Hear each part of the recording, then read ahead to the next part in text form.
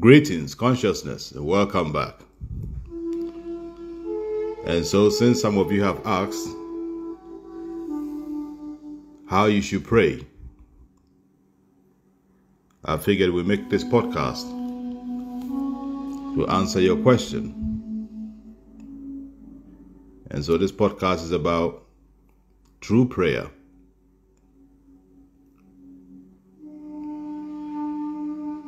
But you must understand the science of prayer, because I understand also that many of you come from religion, especially Christianity.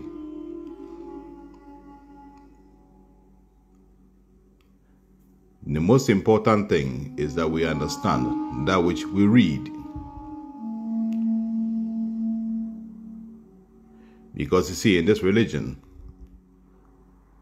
if you found yourself in a building which is being run by some unconscious person who never even dreamt of holding a microphone, all they would do is scream foolishness into your mind. The joy of holding a microphone alone will make them scream loud noises into your mind.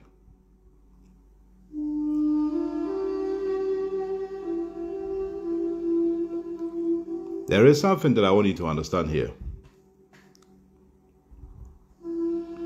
And that is, if you go to Galatians chapter 4 and the 26th verse,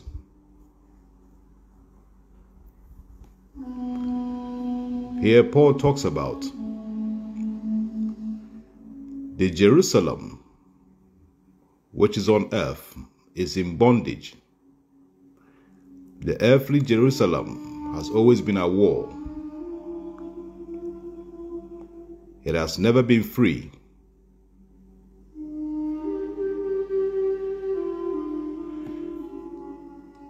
But the other woman, Sarah, represents Jerusalem, which is above, which is metaphysical. This woman, Sarah, represents Jerusalem, which is above. And this woman, Sarah, is the mother of us all. Galatians 4:26.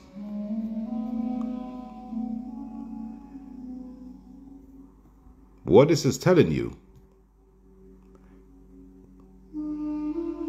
is Hagar represents the ego mind, the flesh, which gives birth to Ishmael. Ishmael simply represents ideas that comes out of our ego mind. Ishmael will be a warrior in the earth. Our own ideas always produce joy and suffering also.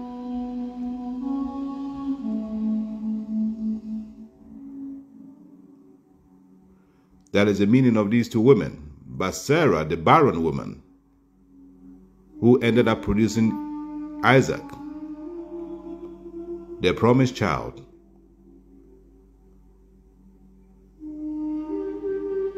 is the heavenly Jerusalem, or Jerusalem, which also is the mother of us all. And so now you get a picture that Mary, mother of Jesus, is the same as Sarah, the barren woman, the virgin woman, who represents your subconscious mind, the infinite mind, because truth and peace is your true nature.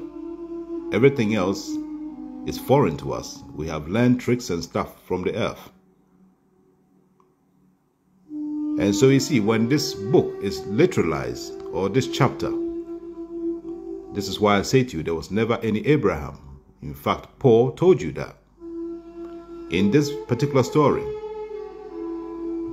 If Sarah represents Jerusalem, the heavenly Jerusalem, that means there was never a physical Sarah. And yet you be told Sarah was 90 years old and produced a child.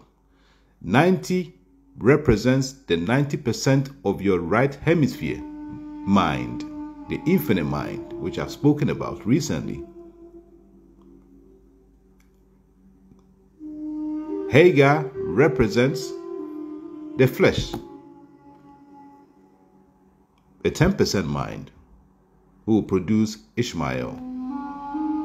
That is why Isaac was born according to the promise, the divine child, which is your own soul, as we've recently spoken about. And so the idea of tithing, metaphysically, was that when you sat in your meditations, by not following your mind or thinking, you were submitting the conscious mind to the subconscious mind, which is your mother.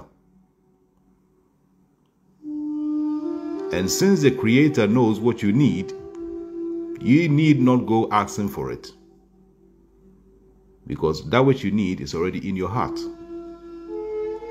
And the Creator knows what is in your heart. And when you tap into the subconscious mind, ideas will come to you, because you are tapping into a supreme mind.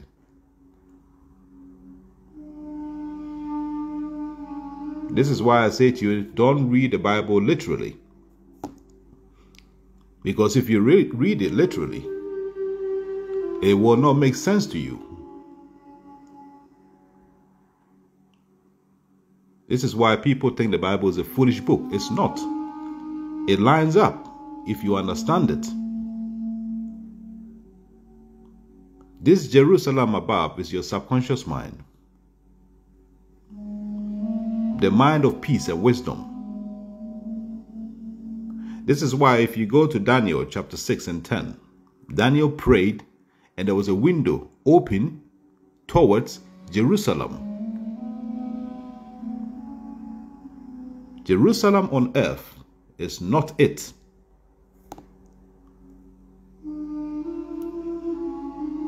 Everything has been literalized. So don't book a ticket to go and see anyone in Jerusalem on earth. This Sarah story, or the barren woman, goes all the way back to Kemet, talking about Isis, giving birth to the Christ child, Heru or Horus.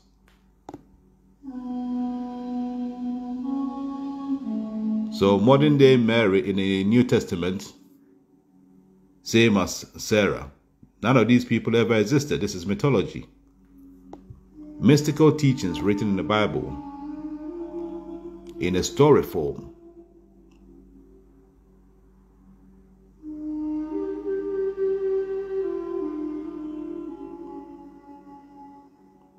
So you see,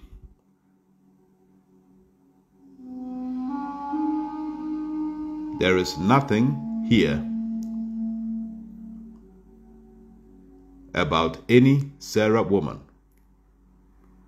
You are told in a book, Sarah represents the Jerusalem above, who is the mother of us all.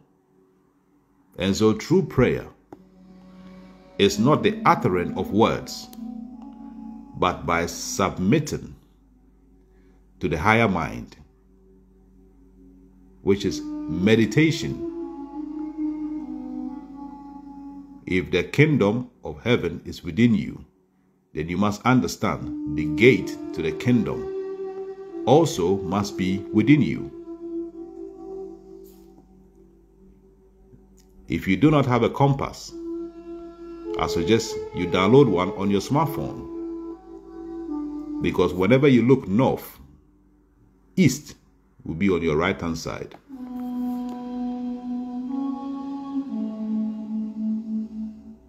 The right hemisphere of your mind is the gateway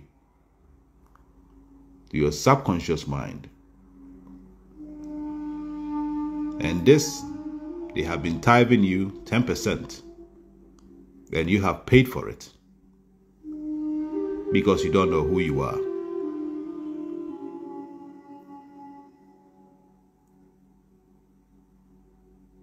And so I hope you understand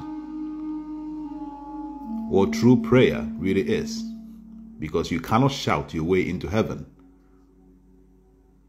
Everything happens within you. Peace.